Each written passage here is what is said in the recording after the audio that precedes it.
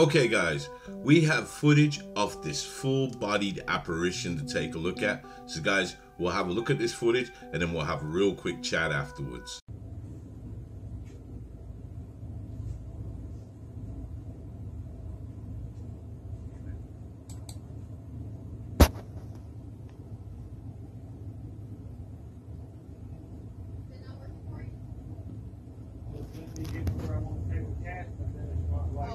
So guys, here's what I know about this footage. This was captured on September the 16th, 2022 at the Dollar General store in this town. Now the surveillance camera is on the office of this Dollar General store. And in the footage, we can see this spirit materialize by the door, walk over, and then dematerialize right on camera.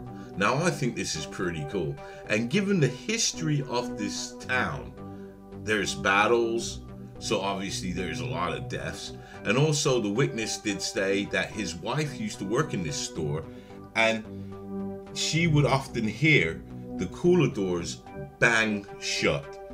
So guys, what do you make of this footage? Do you think this is some sort of camera trick, or do you think this is a real apparition caught on camera, like I think so? So until next time, stay blessed and keep safe.